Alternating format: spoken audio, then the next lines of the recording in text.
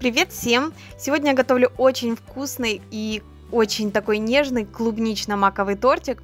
И, конечно же, поделюсь этим рецептом с вами. Готовится он несложно, довольно-таки просто, не нужно никаких очень замысловатых продуктов, а получается очень вкусный и очень нежный тортик.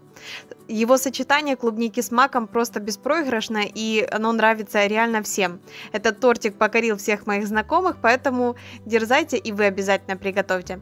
Приготовим один из самых простых бисквитов, для которого не нужно даже разделять желтки от белков. 3 яйца с сахаром ставим взбиваться в миксере либо в кухонной машине. Взбиваем до красивой вот такой вот белой и пышной массы. Слегка кремового оттенка, но она должна быть довольно плотная. Сюда же сразу просеиваем всю муку. И теперь лопаткой либо ложкой снизу вверх перемешиваем. Эта масса получается слегка мягче, чем я обычно делаю, отделяя белки с желтками. Но у нас здесь количество небольшое, поэтому она не успеет опасть, и нам прекрасно и так подойдет, так будет быстрее. Получается такой вот не очень высокий бисквит. Форма у меня 23 сантиметра. Нам этот бисквит нужно будет разрезать на 2 части, поэтому нам не нужно много теста. Посмотрите, какой пушистик получился. Пускай остывает, мы позже его разрежем. Для следующего коржа нам нужно измельчить мак. Мак измельчаем либо в советской мясорубке Мрия, либо в блендере, либо в кофемолке. В общем, перетираем мак и высвобождаем его ароматные масла. Отдельно взбиваем 3 белка. Добавляем к ним после появления легкой белой пены сахар.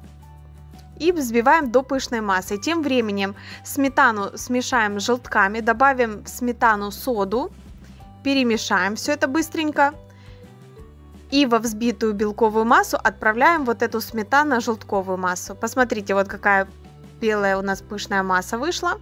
Добавляем сюда сметану и аккуратненько перемешиваем венчиком тоже снизу вверх. Теперь добавляем сюда мак измельченный, точнее перетертый. И сразу же сюда добавляем муку, перемешанную с разрыхлителем. Разрыхлитель и сода выполняют абсолютно 2 разных действия. Сода дает такие более крупные пузыри, а разрыхлитель дает мелкий подъем и мелкие пузырики. Поэтому лучше использовать именно комбинацию этих распушивающих веществ. Перемешиваем опять же лопаткой снизу вверх и отправляем все в ту же форму, расставленную до 23 сантиметров. Пекутся бисквиты примерно 20-30 минут. Смотрите по готовности, на шпажку у всех духовки разные.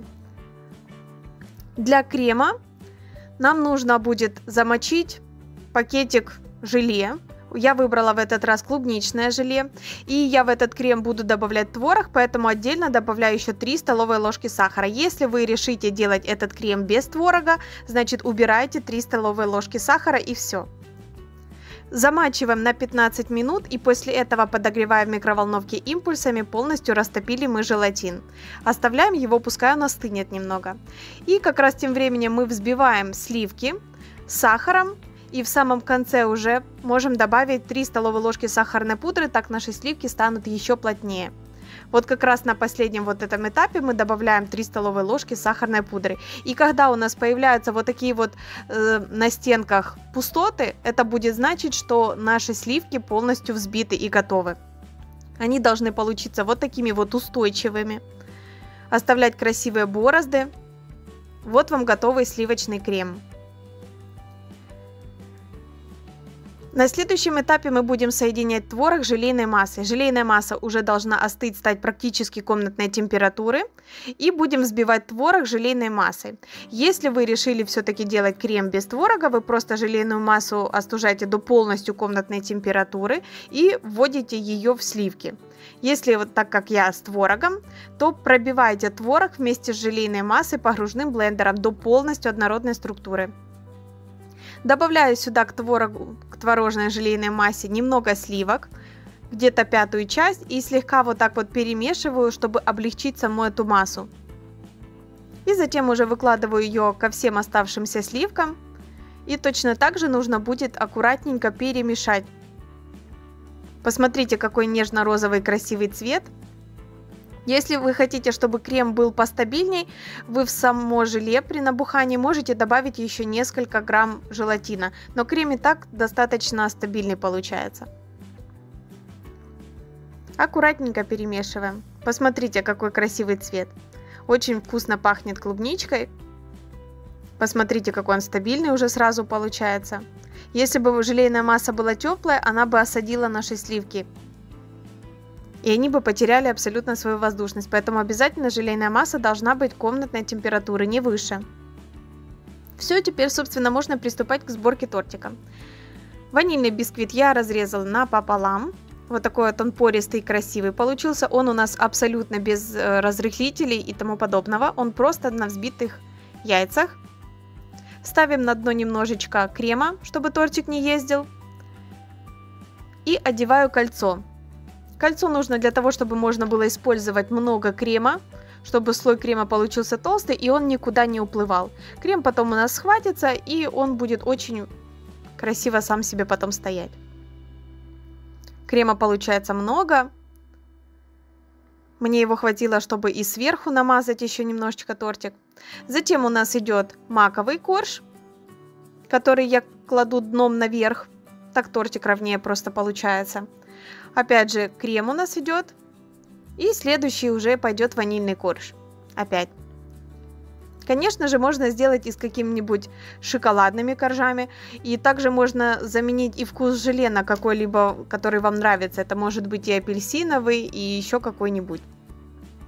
Остатки крема вот так выкладываю наверх и выравниваю. Я решила тортик вокруг ничем не украшать, чтобы он был такой простенький и лаконичный. Абсолютно такой себе голый торт. Сверху только положила ягодку, просто для яркости цвета. Посмотрите, какой он нежный, он просто великолепный. Он такой легкий и весенний, кажется. Мне кажется, это именно тот тортик, который стоит приготовить к 8 марта. Сейчас мы его разрежем. Тортик, кстати, в холоде должен провести у вас не менее 4 часов. А лучше оставьте его на ночь, пускай он полностью стабилизируется внутри.